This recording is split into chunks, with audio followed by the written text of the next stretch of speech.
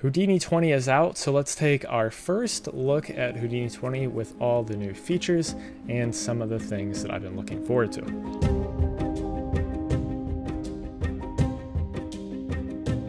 So first thing that I notice is we've got a new icon up here in the corner, as well as if we open our tab menu to create nodes, we have some added folders in here, I guess you call them. There's some new organization. So if I take a look at this, there's a lot less options than we had in Houdini 19.5. I just bring that up. Let's go back to the build. If I right click, we have a ton of different options here. So that carries over kind of all throughout Houdini or Houdini 20. So let's drop down our geometry node. And if we dive inside, I don't know why it's taking a minute. There we go. We dive inside that, we have, like I said, a bunch more organization here, a lot less options for what we can do. We have some subfolders in here that kind of breaks things down even more. Obviously, we still have our amazing search that we have. One thing I wanted to take a look at was the skybox features inside Houdini 20, all the new cloud tools. So if I drop down our skybox, press F, we can take a look at a skybox that we have here. So we got a bunch of different settings in here. We can set the size and all that. We can change the voxel size. So if we drop that down, become more detailed. Let's set that back just for speed's sake. We can affect the coverage of our skybox. We can affect the precipitation, the anvil. We can even come in and let's see, there's a way to curve. There it is, curved sky. You can even make a curved sky, which is kind of weird and interesting. But you can do that and play around with all the different settings in there. But if you want to build out with the other nodes, the other sky nodes that we have a bunch of other nodes here. So we can do a sky field. And that's going to just kind of create sort of like a height field. That's kind of similar to how the height fields work. At least that's the way I'm viewing this. It's kind of my thought on this anyway. So if we drop down a sky field noise, we can wire that on in, and we start to get a noise showing up on our sky field. So obviously you can play around with the element size here, play around with the amplitude. You can do all sorts of stuff in here. And then if we wire this into our sky field of our skybox, if I come in here, any of these values that have this set uniform option, we can also change to use sky layer. And now we start to get what we see inside of our sky field noise. So if I come and set this precipitation, for example, I come back to the sky field and check on this precipitation, and I can play around with this and we can get some settings being affected through that. Now, if I go back and change this back to set uniform, and I come back to the sky field, come back to the sky field and I play around with this value, it's not going to do anything. So just keep that in mind as you're building things out. Personally, I don't think that you necessarily need these, at least from what I've seen so far. Obviously, that may change here in the future as I play around with this more. And I'll go into more detail on this in the future, but it's just a little first look here. So the reason I say that is because all of the different settings pretty much that you have with all of those tools are kind of built into the skybox.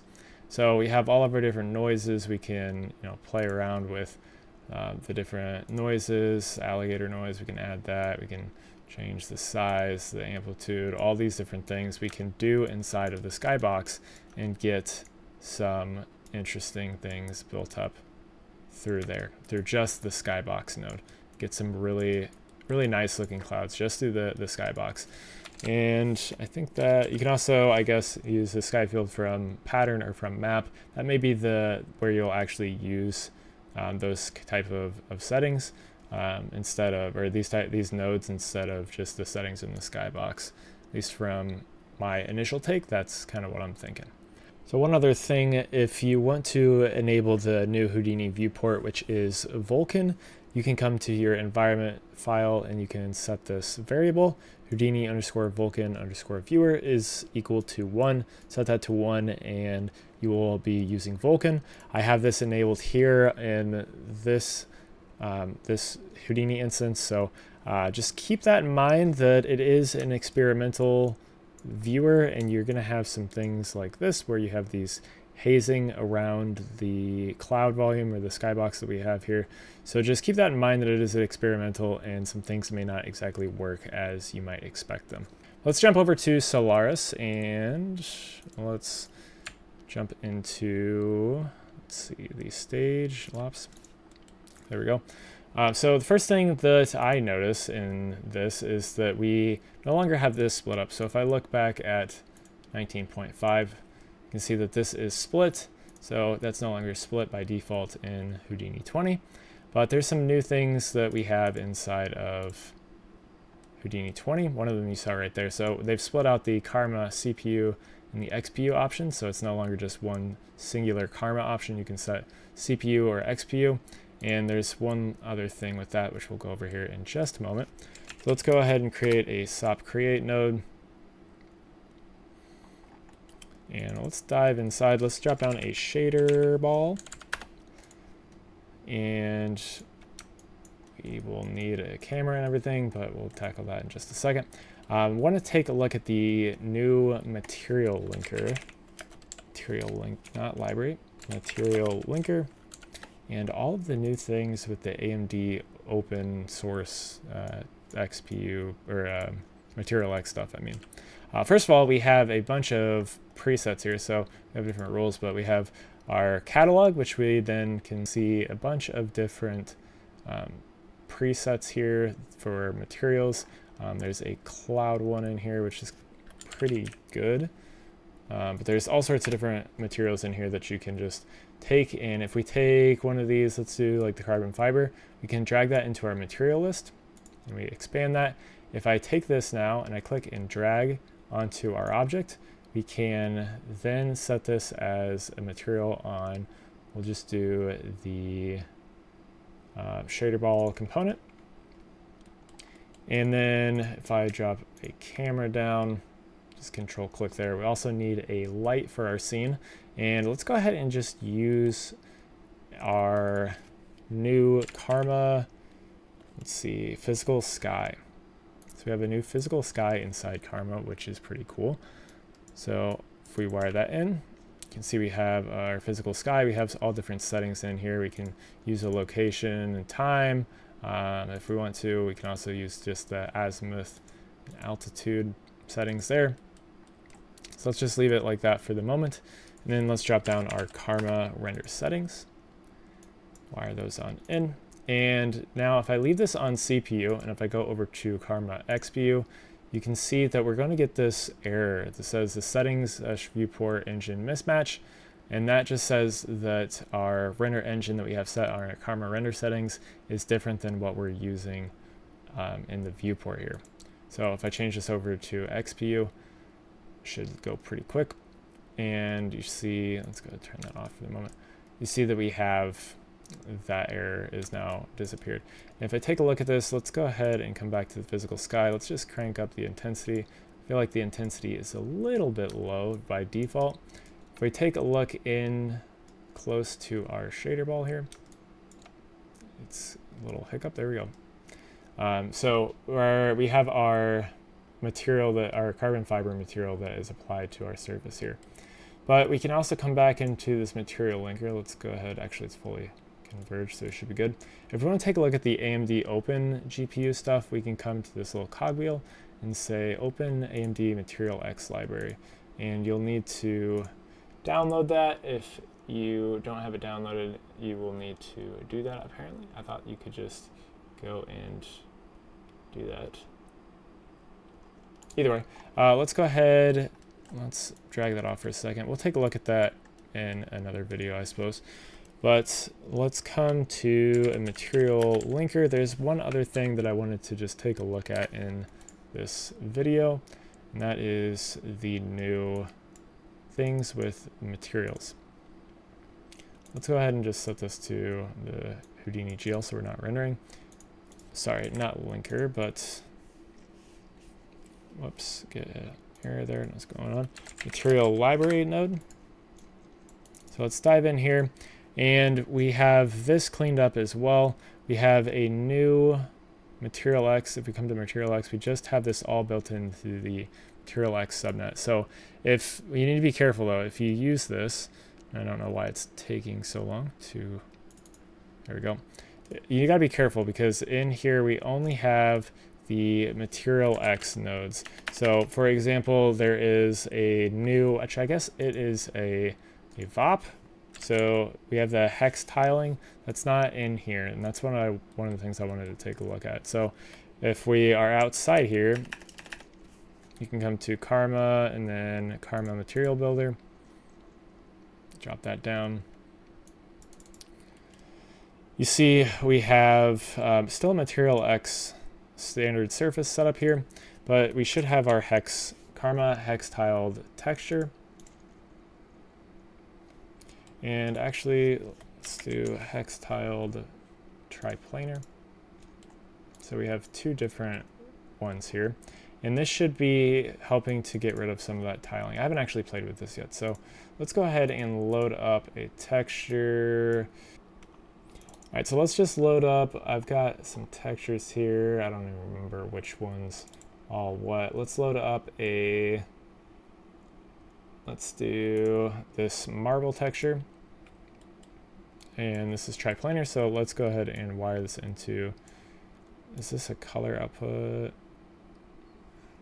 Okay, I don't know, whatever. Let's load this into the base color for that. And we'll see how this turns out. So let's go ahead, come back up to the material library. Let's come to our stage. Let's assign that material. And let's assign that to just our shader ball. And then we can come into Karma XPU. Looks like, let's do restart our render there. And maybe it's not liking it because it is on the XPU. Let's go ahead. I'm not sure what's going on here with our shader ball. There we go.